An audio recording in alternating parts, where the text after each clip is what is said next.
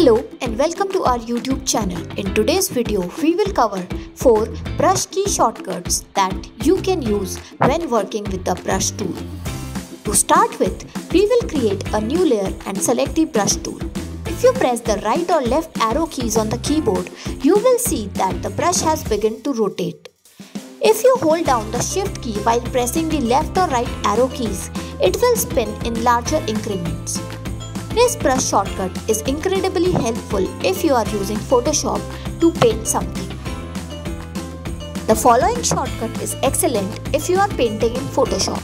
For instance, you have accidentally painted a part which you don't want. Instead of using the eraser tool, which will not be a precise alternative because the edges will be significantly different from that of the brush tool, we will use this key on the keyboard, which is right below the escape key. By pressing it, the same brush will transform into an eraser, keeping the things precise. For beginners, the next shortcut is really helpful. When you select a brush and hover it over the canvas, a preview of the brush size appears. However, if you can't see the preview, it is possible that your caps lock key is active. To view the preview, simply hit the caps lock key to deactivate it. Another shortcut in the list is the greater than and less than key. It allows you to switch between Photoshop's various brushes.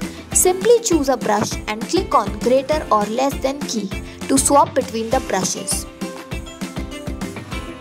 So these were the 4 brush shortcuts.